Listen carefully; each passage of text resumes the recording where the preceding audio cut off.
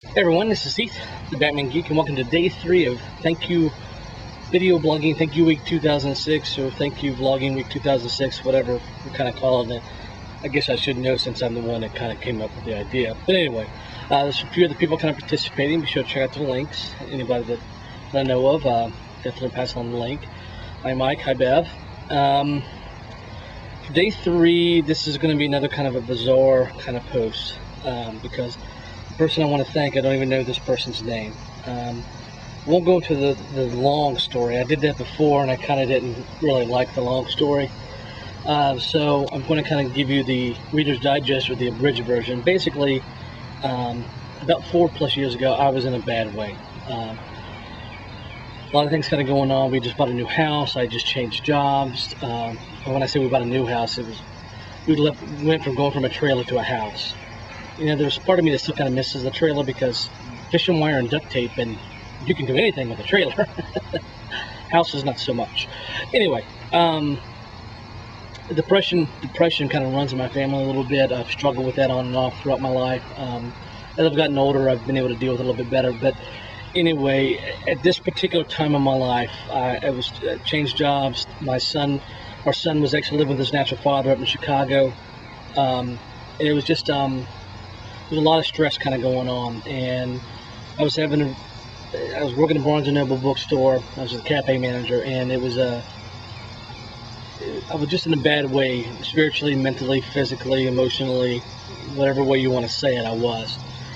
And this one day, it had just been kind of building up, and it was early in the morning, and there's only this one other guy was there, and he comes in and he orders his coffee, and he's kind of making small talk, and I'm not really being engaging back to him because, you know, I think life sucks.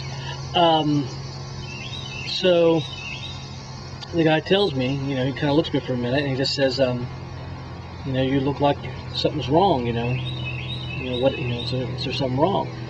And for whatever reason, it was just, I just blurted out, God hates me. I mean, that's how I felt. I mean, I wasn't saying that just because of reaction. That's how I felt. I just said, God hates me, and I said, God just effing hates me.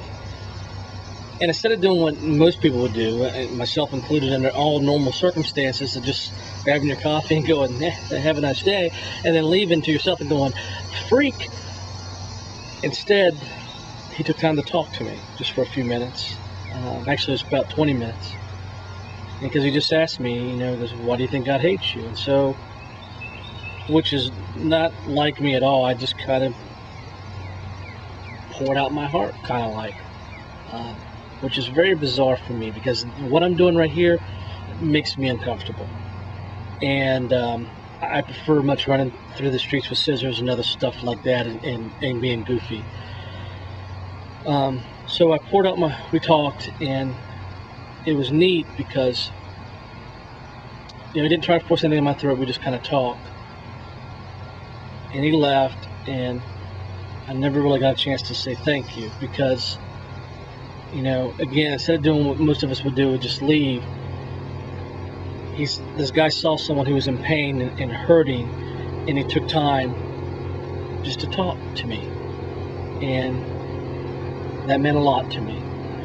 So if about 4+ years ago, you were in a Barnes & Noble in the morning in Cincinnati and some freak weirdo said, God hates me, and you took time to just talk to him for a few minutes and just listen, thank you.